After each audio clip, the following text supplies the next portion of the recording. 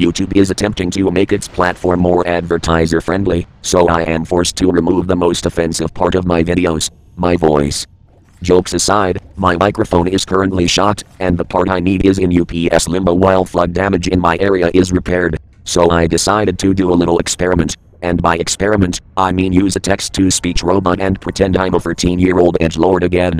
Maybe I'll change my profile picture into a skull while I'm at it. The actual point of this video is to talk about guns, or one gun, specifically. This one, the SPP-1, because I don't think the gun is getting the kind of respect it deserves. Sure, it doesn't explode with extreme prejudice when you fire it, and it's not got a lot of ammo per reload. But if you know what you're doing with it, and your trigger finger muscles are so ripped that they give inspirational speeches to Dwayne Johnson, then the SPP-1 is a great little gun.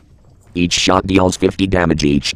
That doesn't sound like a lot, but if you hit every shot, it can kill speed sharks in just one magazine. If all three of your teammates have better aim than your average drunken lout, then even tank sharks have to respect the damage output of the SPP-1. When you unlock the twin mod, then you can dish out 400 damage in less than 1 second. Considering great white sharks have 350 base health, that's pretty goddamn amazing. The SPP-1 can also equip all the standard ammo mods, so even if you don't use it as a main gun, it makes a hell of a backup plan.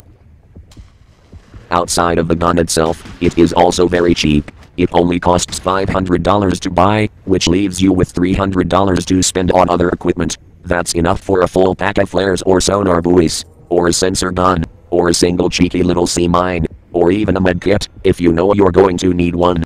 Because it's so cheap, it is also very cheap to upgrade, so you can stay competitive even if your gold collection kind of sucks.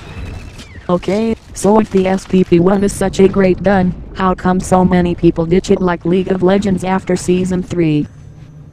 First off, don't be rude, you little bitch. Secondly, it's mostly because the other guns that are in higher tiers are simply more fun and easier to use.